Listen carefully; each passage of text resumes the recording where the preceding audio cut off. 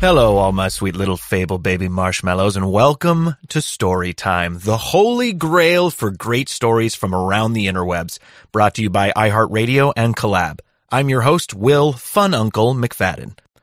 Today's show is going to touch on something that most of us have. Family.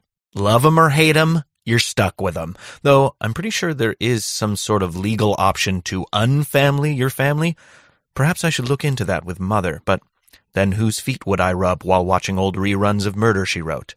Anyways, I'm actually back in my hometown right now of Scratch Ankle, Alabama, with Mother and most of my family for somewhat of a reunion. And by reunion, I mean funeral.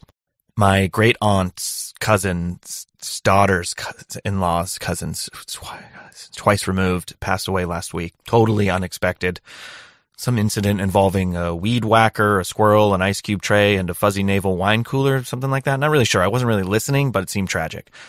So we're actually getting ready to head over to the viewing and the service with all of my extended family, so I thought it best to bring you guys along for the ride and see if we can put the fun in funeral. By the way, how the hell do you tie a tie? Like, who invented these things? It's like a friggin' puzzle on my throat. Mom, can you help me with this, please? Or, I don't know. I gotta go get some assistance or look up a YouTube tutorial or something because this is boggling my mind. So why don't you listen to our first story told by my favorite family on TikTok, the McFarlands. We're going to tell you the story of how we almost made it to Family Feud. Almost is the key word there. Dad? It was my fault. It was that 100% Dad's fault. But we'll get into it. We're gonna go right into this story. Tell you how we ended up here. And starting off, we think we would be a good family for Family Feud. We were, and I sent an email. Yeah, we were a good choice. Didn't make it. Okay, so Mom was actually the one who discovered that Family Feud was going to be in Louisville, Kentucky, which is where we were born and raised, still live. She heard it on the radio, and she was like, you know what? Let's do it. She told us, and we said, hell yeah, let's do it. Mom submitted a bio for us and everything. She wrote it up. Beautiful, sweet, sweet little mom bio. Sweet mom bio. Well, then they sent us back an invitation and a spot. So we all got super excited to go. Mom, it got there! That's Mom always does that little voice. But so we were actually pretty excited. We thought, this is a cakewalk. We're nuts. We can just walk right in here and just be, ourselves. Yeah, and just to set the scene for everyone listening right now, it's not like we're in a studio in LA. This is a little convention center in downtown Louisville, Kentucky. Yeah. So we pull up to the convention center where they have the fair, the Kentucky State Fair. It's where they have the tractor pull. Where they have the tractor. And we literally get so dressed up. I don't know why we got so dressed up. We're going to Family Feud. We know the type of questions they ask. We're going to get in our church clothes and go down here in our little suits. I thought Steve Harvey would be there. Yeah, we were dressing to impress Steve, for sure. We thought Steve would be there. He was not, sadly enough. So we go park in the parking garage, and we're just waiting in line for about 45 minutes. We got spotted in line by one of the Family Feud workers. They came up to us and said, you know what? We see you guys having fun. They wrote our names down. What else they do, Mom? They definitely stopped and they paid attention and they said, come in because you guys are going to be in this room. And this is 7 years ago, so this is a while ago. We should have gotten to that earlier, but yes, this was 7 years ago. So we're waiting in line. We finally get to the room. There's 500 people in this room. Yeah, the 500 people in one room, and then there was a separate room with 500 more people. But I didn't know there was this many people in Kentucky. Yeah. And they all want to be on Family Feud. So we were confused how they all found out about it. There's so many people in this room, but we barely found out about it. So how did all these people get the memo? So here we are watching all these mock trial runs of a Family Feud round. Steve Harvey's not there. It's some fraud. It's not a fraud. Okay, it's just a makeshift Steve Harvey. They're up there. They're stand-in. They're a stand-in. It's just a lady in sweatpants. So they're just trying to get their day over with. This is just their job to go interview a bunch of random families. Okay, and we are one of those random families. But we waited our turn. We finally get the McFarlands, come on down. So we run up there, all excited, like we're on the real show. Already practiced our lines and everything. Woohoo! McFarlane! And we get up there, and yeah, it's just like tables. It's just like the picnic tables, the plastic picnic tables. They just fold out, and there's no buzzers, no nothing. So they ask you your questions, and all you're supposed to do is just slap the table. And I guess the lady is just like, you know what? Okay, you slapped it first. It's literally just like a grade school game. In front of hundreds of people. So we're playing another family. It's like the Johnsons or something. Like, come on, we got to be better than the Johnsons, right? That's what we were thinking the whole time when we were watching all these mock runs. Like, we're better than this. We can nail some answers. Oh yeah. So, first question. Here we go. We're going right for it. The question is, name something that only comes out at night. And I mean, Dad's hand slapped that table so fast. She didn't even finish the question. And Dad slapped that table. I'm going to see if I can get the audio here. It's almost like this. Like it owed him money. Like it owed him money. And what did you say, Dad? Moths. My man said moths. And they said, did you say moths? Yes! He said moths like it was 100% correct. And we're supposed to all go, good answer, good answer. And I heard crickets. That's what we did all yell good answer. We're the only ones in the room yelling good answer because it's just our family. But he's not wrong. Moths do come out at night, but it wasn't on the list. So, pass to the other family. They nail it. They're just crushing it with like vampires, the moon. Everyone's like, wow, these people are smart. McFarlands are not. Are not, especially that Dad. Jeez. So, next question. Here we go. Classic Family Feud style question. You know, where they get a little. They want you to say the raunchy answer. It's entrapment. They really do. Steve, what are you doing there? Like, come on. But question is, name something that everyone knows the size of on their body. Okay, like. It is a little bit of entrapment. Like, of course you're going to say some weird stuff at that one. And so Dad got the first one wrong. Mom slaps it. She gets this. And she says, like, just a genius answer. What do you say, Mom? Your shirt size. She says your shirt size. It's right. Yeah. That's right. Ding, ding, ding. So We'll play, Steve. We'll play. Great answer.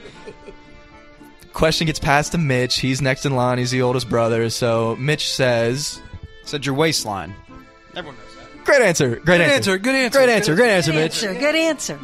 So, he's right, too. He's right. All right, we're on a roll here. We're feeling pretty hot right now. Let's go, McFarlands. Oh, boy. Oh, boy.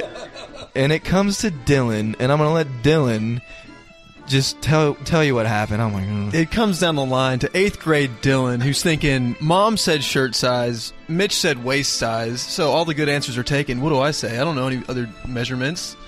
So 8th grade Dill says, your wiener. Your wiener. And this room of 500 people in the Kentucky Convention Center erupts. It's electric. The room is just... The room is electric. Oh, the people are roaring. This curly-haired little 8th grade kid just said, your wiener, in a suit. Suit.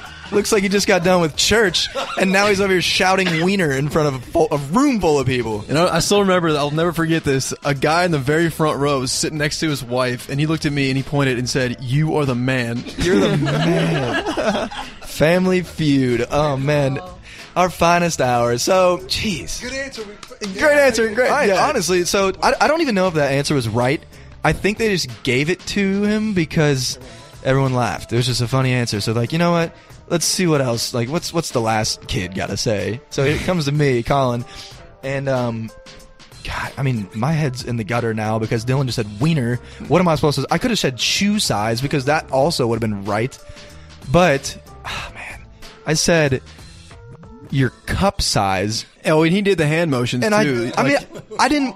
I had to make the hand motion like over my breasts because I didn't want people to think I meant like jockstrap cup. Like, did you have to honk them though? I didn't honk them. I did not honk them. I didn't want people to think I was talking about an athletic cup. Okay. So everyone's like, McFarlands are weird. That's a fact. These are my guys. Mom, they're like, And the they're parents looking yelling, "Good answer, good answer." Yeah. At this point, Dad's face is just beat red, and stand-in Steve is just like, what is going on? Goodness. So we finish our round. We get some high fives going back to our seats, and then after the fact, we get pulled to the back, and they want us to do a mock videotaped interview where the whole family just introduces themselves, and it's like, I guess it's what they're going to show to the Family Feud team. So it's like almost like the final interview before you really get on the show. Boy, oh boy, we should not have stepped foot in this room, because this is where we blew it. And I mean, more specifically, where Dad blew it. I saw a big camera with a lot of lights and microphones, and I froze. Dad did freeze. So Freeze. He went into straight panic Dad- mode. you wouldn't think it, but he's been on the camera quite for the last couple years on TikTok, Instagram, everything. I mean, we make some videos now. But starting off, you put a camera in this guy's face, it's like he short circuits, like you just dump water on a MacBook or something. So what was the question, Colin? Question was, literally, it wasn't even a question. It was just like, hey, Dan, like, you're the patriarch of the family. Tell us, like, your name and then a little bit about yourself. Introduce your family. Literally it. All you had to say was like, I'm Dan from Louisville, Kentucky. Just had to introduce yourself. That's all you had to do. And my family. And my family. Here's my 3 boys. We're so happy to be here. Literally. That's all you could have said. That's supposed to be it. And, okay, so Dad, when he freaks out on camera and he like, people ask him a question, he just rambles. Like, rambles so hard. Goes off the rails. Off the rails is an understatement. So he starts giving his life story, saying, "Oh, my name's Dan McFarland. I'm from Lima, Ohio. Originally, me and my wife, we met when we were in grade school, and hitting the soft." Kindergarten teacher was Miss Crabtree. Dude, Mitch does Literally, good. you literally rambled on your entire life story. I got hit in the head with a softball when I was in 5th grade. No, and then I it made me so did not. goofy. And then In the middle of him rambling, you can just see him start to think, how am I going to get out of this? Like, and you kept going and going and, Mitch, going. you and I were on the end, and Colin and Dylan were in the middle, and you or I would have kicked him, but neither one of them did anything. We're all just sitting there staring at Dad as And he everyone's looking knows down the line. everybody's eyeballing him. He's like, how am I going to end this? He was in too deep to get himself out. He really was. So, oh man, we almost had it. We really almost had it. Dylan said wiener. 500 people were watching him. They were laughing. We were really killing it. We were gonna be on Family Feud if we could just say, "I'm Dan McFarland, and here's my sons and my beautiful wife." Literally it. We would have been on the show. yeah, I mean, I think the moral of the story is your wiener will get you to the back room, but don't let your dad find out about it. That's so weird. Like, we're still being weird, and for more people to hear, we need to chill out. We still need to get on Family Feud. We You guys. do. We will. Hopefully, one day we'll get our redemption, and we'll be able to get on Family Feud with Steve Harvey. Did I ever apologize to the family? Did we I'm ever, sorry. Can you apologize? Did we tease you about it endlessly? Oh yeah. Can we get a formal apology from you for that? Right now. No. Okay, well, I'm cured. he's sorry. I am sorry. He's Still haunted. Dad, you're still haunted by this story. oh man, it's okay. We love telling the story to our family and friends just so that they can make fun of us too. We hope you enjoyed it, because I mean, as soon as we left that room, we were pretty embarrassed, but we laughed so hard. all the way home. It was so funny. We seriously cried laughing in that car ride home. Moral of the story, just go out there and do some fun stuff with your family. You know what? Create some memories. Hey, it's story time. You got to make some stories somehow, right? I mean, That's right. that's right. Oh, man. So, I guess thanks for listening to our story. We're the McFarlands just sitting around our dining room table right now, kind of just goofing. Love you guys. Love you. Give me a kiss, Will. Handsome Will.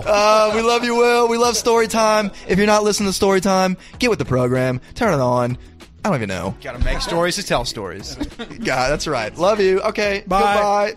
Goodbye. That's a good line. Aw, thanks, guys. I really appreciate the love and the shout out there at the end. I don't think I've ever kissed an entire family before, but hey, it's first for everything. And for the record, Wiener is the correct number one answer for that question. Steve Harvey, if you're listening right now, which you probably are, give the McFarlands a chance at redemption and bring them on The Feud. Now go down to that description and click on those links and give the McFarlands a follow for more family fun.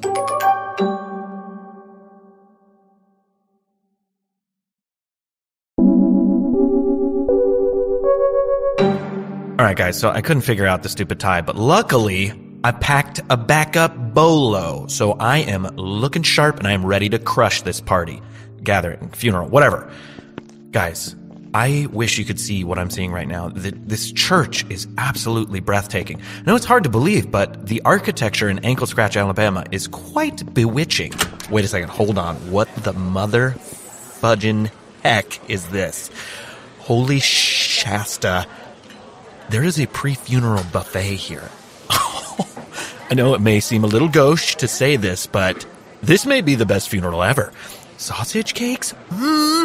Mini corn dogs? Also, deviled eggs? Oh, hot diggity dog. You know I can never say no to a deviled egg. Wait, are they even allowed to have the eggs of the devil in church? Oh, fudge it. Who cares? They're delicious. That is devil and paprika. Oh, shit. Fucking damn it. Sorry. My terrible Uncle Ditchell is here, and he's heading this way right now. Wilbert, my boy, look at you. Growing outward instead of upward, I see. Oh, okay. Wow, thank you. I'm actually down a few pounds since the divorce, so. Oh, yeah, I saw that on the TikTok. Did you just say tit-talk? Yeah. It's TikTok. Not if you're doing it right. Ew. Also, my TikTok's private. We don't speak, so how do you know about my divorce? I follow Sheila. Why? Oh, I'm a fan of her relatable comedy skits, and she makes some pretty nifty car dashboard DIYs. Dashboard DIYs? Oh, yeah. Her newest video was great. You just cut a hole in your dashboard, and then you fill it with rocks and tiny succulents, and voila! A little car garden. A garden.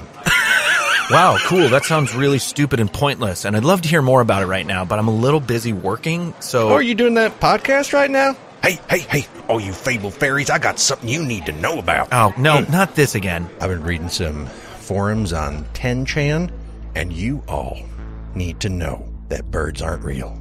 In the 1960s, the government killed off billions of birds and replaced them with surveillance drones. Have you ever seen a baby pigeon? Have I ever seen a baby pigeon? No, I actually... Yeah, because they're liars.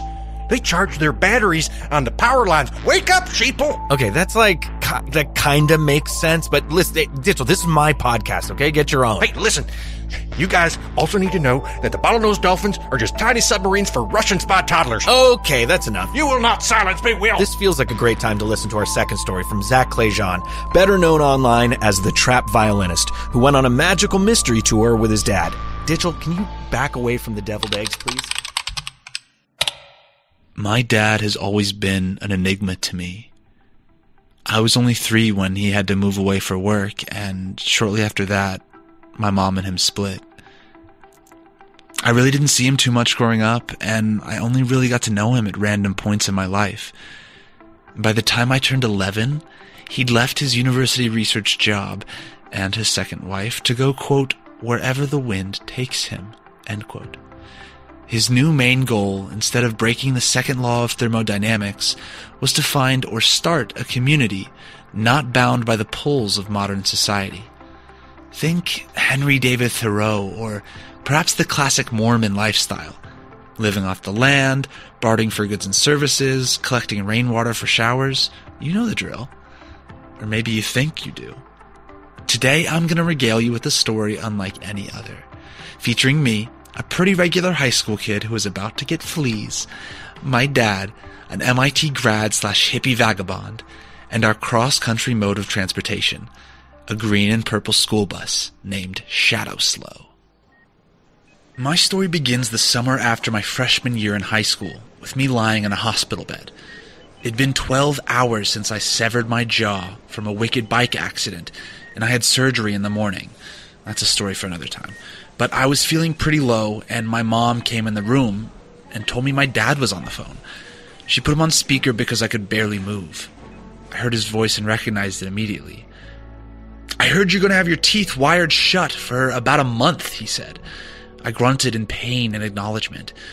"When you heal up," he continued, "I'm taking you on an adventure." So after spending a month eating hamburger milkshakes and hiding in my room smoking weed out the side of my mouth, 14-year-old me hopped on a Greyhound bus from Georgia and made my way out to old Rocky Top, where I was met with my first surprise of what was about to be an unforgettable trip. I'm not sure what I expected my dad to be driving these days, but it wasn't this. The purple and green painted school bus stood out like a sore thumb amidst the other cars with Tennessee license plates, and I could feel every eye in the station on me as the wheels pulled up at my feet. On one side of the bus there was an assortment of vegetables painted, and on the other a mural of an old man with a wizard's hat, galloping on a white horse, with the name Shadowslow outlined in black underneath. I recognized the mural instantly as Gandalf and his horse Shadowfax from The Lord of the Rings, one of my dad and I's favorite movies. The bus came to a creaky stop in front of me, and the doors swung open to reveal my dad in the driver's seat. It'd been a few months, maybe a year since I'd seen him last, and he looked the same with his friendly eyes, scraggly black beard, and unkempt clothes. Still feeling the gaze of my fellow travelers on the back of my neck, I boarded the bus and gave him a hug, looking around at the inside of my new home. I have to admit I was pretty impressed by what he'd done with the place. It was your standard long yellow school bus that we all rode in school, but it looked like something else entirely. For starters, all the seats had been ripped out except the driver's seat, replaced with what you would normally find in a full RV. There was a lifted queen-size bed that seemed to also serve as a sitting area, a fully functional sink and stove, a compost toilet, cushioned seating, and even many shelves lined with books. Possibly the most interesting and smelly thing in there was a large vat of liquid that sat by the front. Apparently my dad, who graduated with an engineering degree from MIT, had finagled the bus to run entirely on cooking oil. Cooking oil! I took it all in for a moment as the door swung shut behind me. "Where to?" I asked. He grinned and put the bus in drive. "Never heard of Bonnaroo?" I had never been to a music festival before, and Bonnaroo 2008 with my dad was one hell of an experience. Shadowslow was an immediate hit in the festival bus parking area, and drew daily crowds who came to take pictures with Gandalf. During the day I would sit on the roof reading and playing chess with my dad, waving and meeting all the cool festival people who came to see the bus for themselves. At night I would venture off on my own, experiencing all this new music and really just taking everything in. After a month of hiding in my room, at home, with a broken jaw and a torn-up face, it was nice to feel like I was in the center of it all. The last day of the festival, my dad's friend Forrest announced he'd made it his mission to get as fucked up as possible. So, of course, I decided to try to keep up. I drank Everclear for the first time, smoked a lot of weed, and ate enough shrooms to have me walking the festival grounds talking to a penguin on my shoulder named Percival. That night, Percival and I watched Pearl Jam for the first time and found Nirvana. This was the same infamous night where Kanye West would show up late as fuck for his set, coming out at like 4:30 in the morning. Needless to say, me and Percival did not make that performance. I woke up after that night in an absolute funk to see us already hurtling down the road. Fresh cooked eggs were sitting on the stove and the Beatles were blasting over the speakers. I raised my head to see my pops driving a few feet away. "You've been cooped up for a month, looking like Sloth from the Goonies," my dad joked, noticing I was up. "It's about time you see another slice of life. Say goodbye to your cell phone service and hello to Mother Earth." I don't know whether it was the hangover mixed with the motion of the bus or the dread of going without my cell phone for who knows how long, but upon hearing this, I ran to the compost toilet and threw up magic mushrooms. We spent that summer completely off the grid, visiting communes throughout the country that were living alternatively to mainstream society. I learned how to tend garden, build structures, and live completely free of technology. At times we stayed in nudist colonies, took part in rituals with cult-like groups, and even got into disagreements over precious resources with neighboring communities.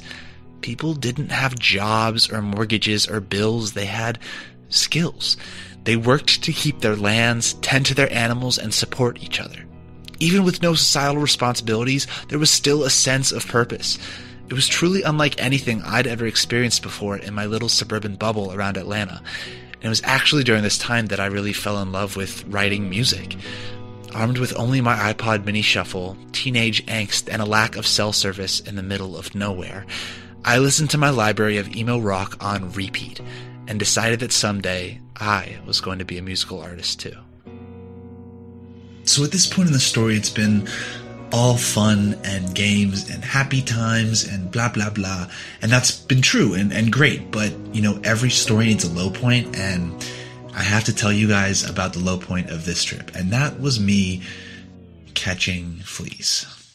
With 1 week left in our journey to find hippie land, my dad had one last stop for us to make before my return to the real world. We parked the bus in Arkansas and trekked 2 days up and down the Ozarks until we got to our destination, a commune known only as the Valley of Light. Now, the valley was home to 2 residents, a woman and her dog, and, long story short, somehow I ended up sleeping in a dog's bed. Apparently no one noticed, including myself, for like a couple days until I started getting these little itchy bumps on my skin. My MIT grad dad shrugged it off as allergies or mosquitoes and sent me off on a plane to New Orleans, where my grandparents were waiting. By this second night, my grandparents' entire house, my grandparents themselves, and me were infested with a freshly hatched colony of fleas. It got so bad we had to fumigate the entire house and stay at one of their friends' places. I literally still have PTSD from those little monsters biting and jumping all over me as I tried to sleep. All in all, it was a summer I'll never forget, and a summer I think I needed. My dad may not have spent a lot of time with me growing up, but he sure did make the time we spent together memorable. I'm thankful for the experience because I was able to see a completely different side of life than I or my friends were used to. I was able to come out of my shell and grow in ways that I didn't even know I needed to at the time. After my bike accident, I wanted to hide from the world in fear. But by the end of this trip, I was excited to keep taking risks and experience everything life had to offer, as long as it wasn't fleas.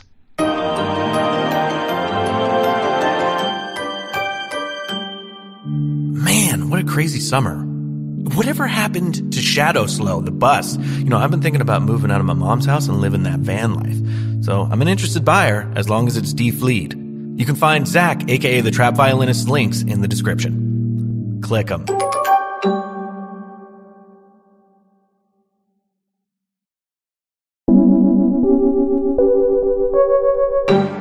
Today we are Okay, so we're actually in the service right now, but no one's paying attention to me anyways. Except there's like this fairly attractive lady right in front of me.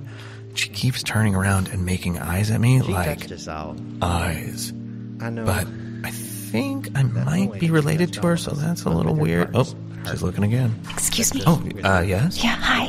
You have egg on your face. Egg? Yeah, like a lot of egg. It's in your mustache. I think there's some in your eyebrows. It's really disgusting. Oh, cool. Yeah, well, you know what they say. Egg on my face. Lift the car up.